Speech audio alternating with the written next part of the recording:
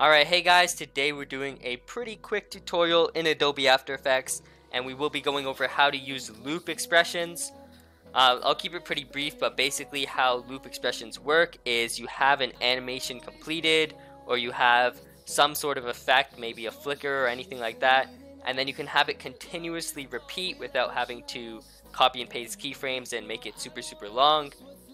So this is a very quick example that I made just using masks and mask paths, and they're just going through the stroke animation multiple times, and you can see how it looks. And so we're going to be doing something similar today, and I'll be showing you how to do that.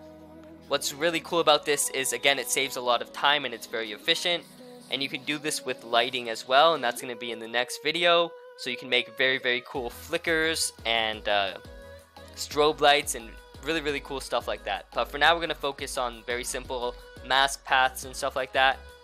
And yeah, that's what we're going to be.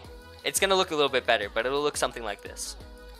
So I'm going to start off in a new composition, and we're going to call this stars.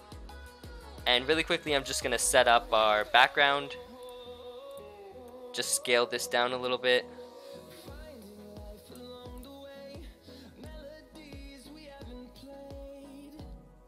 Alright, that looks pretty good. So here is our clip, and we want to make our star animation. The way that we're going to do that, and again, there are so many different applications for this. This is just one of them. So we're going to start off with a new solid, and this solid is going to be our main star animation.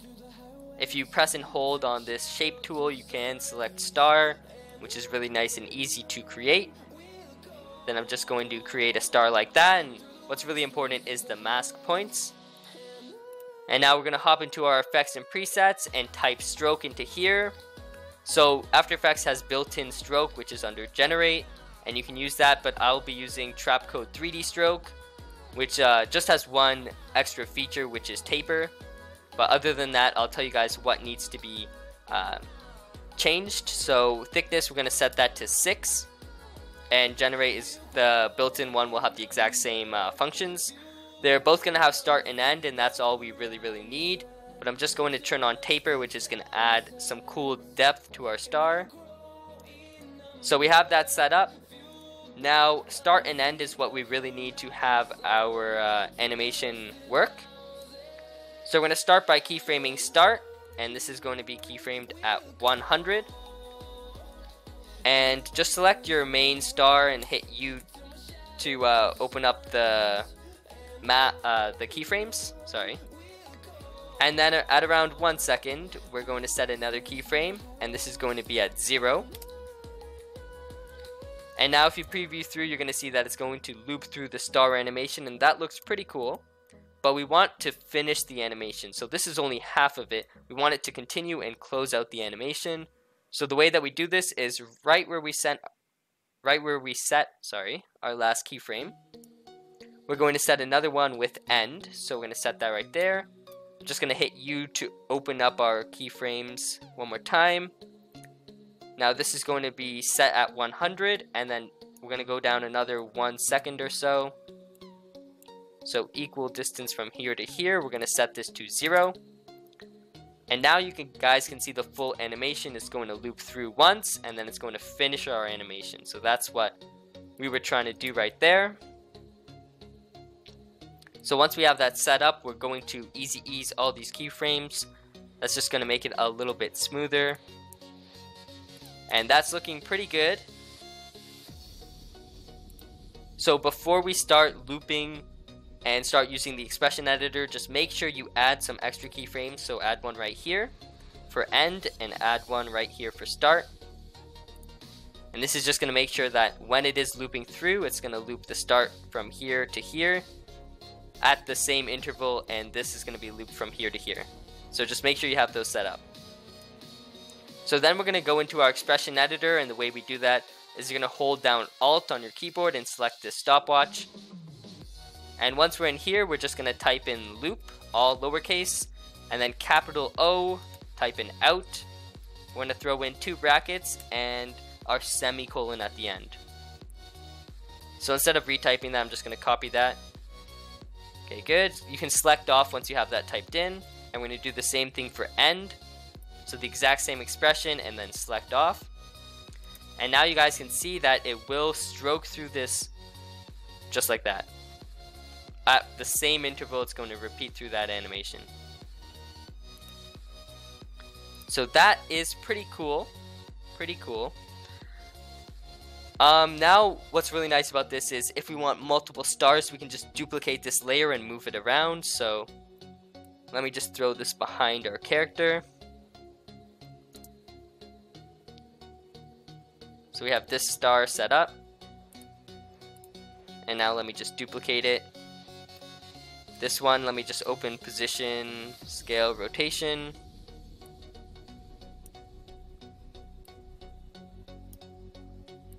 I'm going to scale it down. Let me just move over to where we can see it. Rotate it. And let me just grab this anchor tool. So we're going to move our anchor point right to the center of the star, so it is easier to move around. 1 second. Alright, that's pretty good. So now we can move it around. Rotate it from the center. Whoa. How did this get over here? What? Oh, this thing's jumping all over the... Hello? Alright, well, let me try this one more time. Alright, there we go. Is that better? Alright, there we go. So now it's going to let us rotate around that center point. So we have that one set up there. We can duplicate this. Move this down. Rotate it.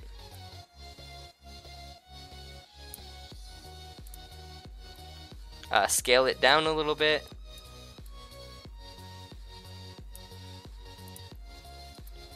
Duplicate it. Anyway, it's completely up to you how you want to set it up. This doesn't matter too much. It's all up to you. So now we have, really quickly, we have that set up. And we have all of these stars tracing through at the same intervals. Again, because they're all going at the exact same time, it doesn't look too nice. So what's really nice about this is if you open up the keyframes, so just hit U on your keyboard, and if you drag these out, it's going to change the time for every single time it loops through. So we don't have to have too much effort on our part working with the keyframes.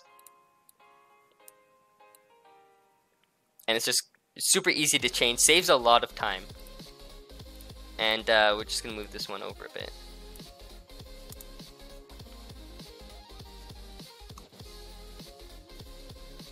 So you can see some of them trace through faster than others, some of them are a little bit slower. This one's very, very slow.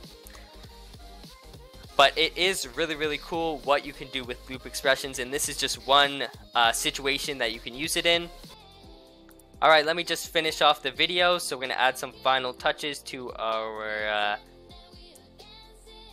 composition. So I added a new adjustment layer right here, and now I'm going to add in, there's so many glows. I'm going to add in Sapphire Glow, so let me just add that in.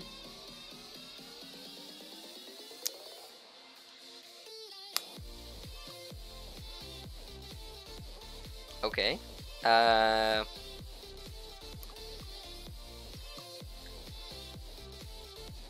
can't tell if it's loaded in or not. Can I select something?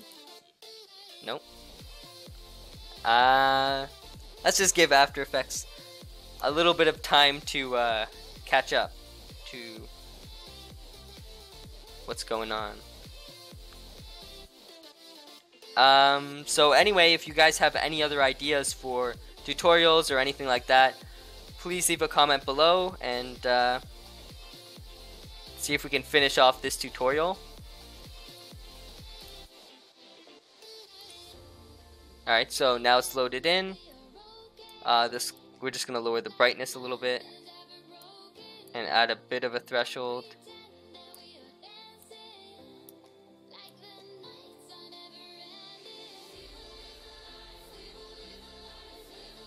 So that looks pretty good. Anyway, you can customize and do whatever you like with loop expressions. It's very up to what the creator wants to do with it.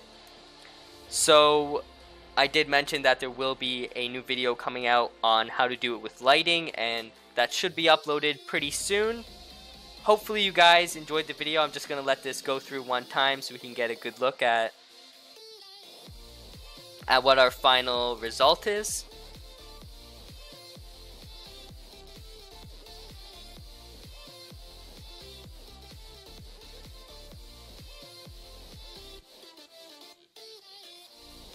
Alright, let me just preview it from here.